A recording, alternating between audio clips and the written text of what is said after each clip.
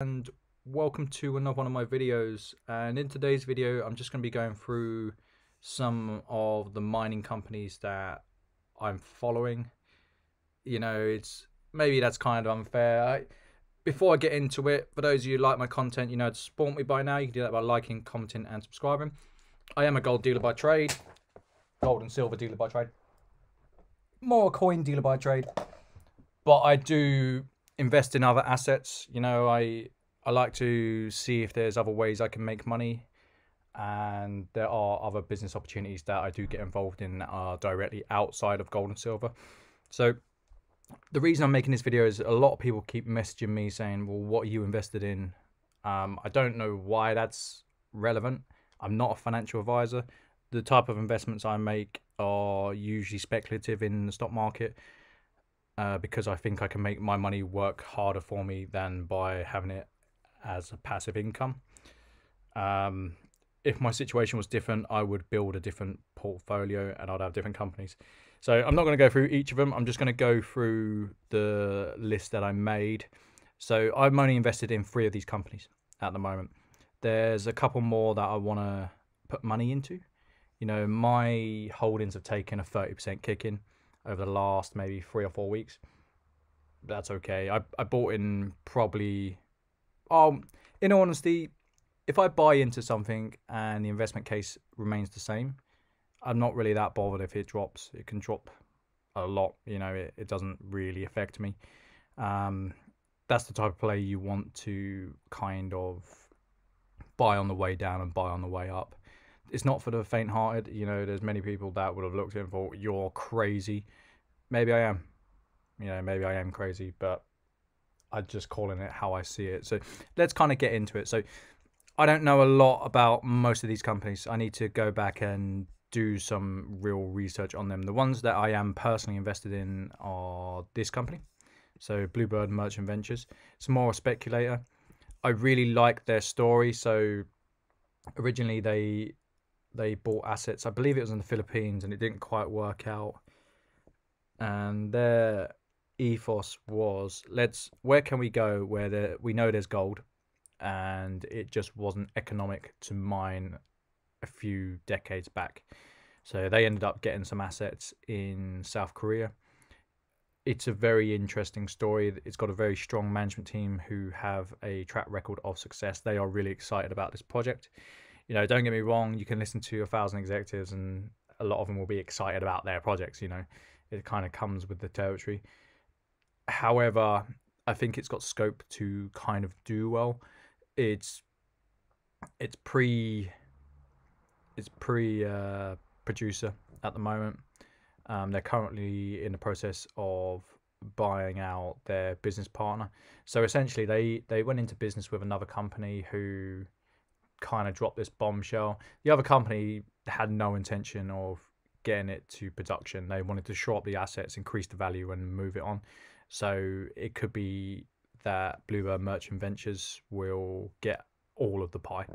They've already got backing, it's non-dilutive, which is always good. So if you can get a company that has non-dilutive backing, that tends to mean that the people backing them have a strong belief that this is going to be a goer. So yeah, I thought I bought pretty cheap. I'm actually a little bit in profit on these from when I bought, so it's not all bad. It's the other company that I've taken a bit of a kicking on. So yeah, that's Bluebird Merchant Ventures. Going down this list, there's a few opportunities that kind of interest me that I know of. I don't know most of them. So Scott Gold, Rockfire, Landor Resources, I don't really know much about.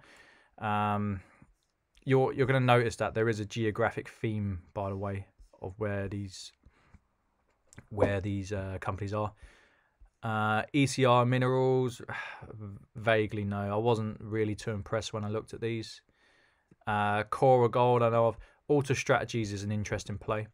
So this is a company that they're more like a deal finder. I don't think they will develop much gold. I don't think they will produce much gold. It's more they want to find out where it is, shore up the resources and move them on to someone who's got the skills and capabilities to really monetize it. I wouldn't be shocked if they sell it and keep it as a royalty interest. Very, very interesting company. So, well, actually, I think they've done that. I've made a note on that. Excuse me.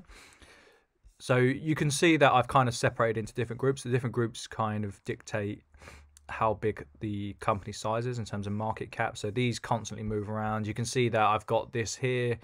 I haven't stuck to it. I actually made this list in July, and then my business went crazy, so I never really had the time to explore this how I wanted to. And this is one of the reasons why I've been wanting to grow YouTube, because if it gives me a day or two a month where I can work on it, you know, I can put out content like this. It's super niche. However, it's part of gold and silver that I think is interesting and people should know about. Just because you like to own the physical, it doesn't mean it's mutually exclusive. You can own both, and there's nothing wrong with that. And the people who say otherwise, well, unfortunately, the gold and the metals markets are dictated by the paper market, so you do kind of want a combination of both, regardless of what you believe. So yeah, let's go on to the second lot. So I don't know much about any of these companies here whatsoever. I'm not invested in any of these. I'll go down further into what I have invested in. So these are more your mid caps. These are your small caps still. These are probably your micro caps. These are the plays I'm interested in, and I'll tell you why I'm interested in this type of play. It's because they are small enough to take on the projects and prove up the resources and get some metal out the ground, and they're also small enough to be wiped out by these guys here, and also the other miners who don't just deal in gold and silver. So, for example, say Caledonia mining, probably not a great example as it's Zimbabwe. Say Anglo-Asian in Azerbaijan, they find this mine, they prove it up. There's nothing to stop one of the big guys. So Antofagasta, something like that. You know, there's nothing to stop one of the big guys coming in and buying them out. And that's kind of what I'm looking for.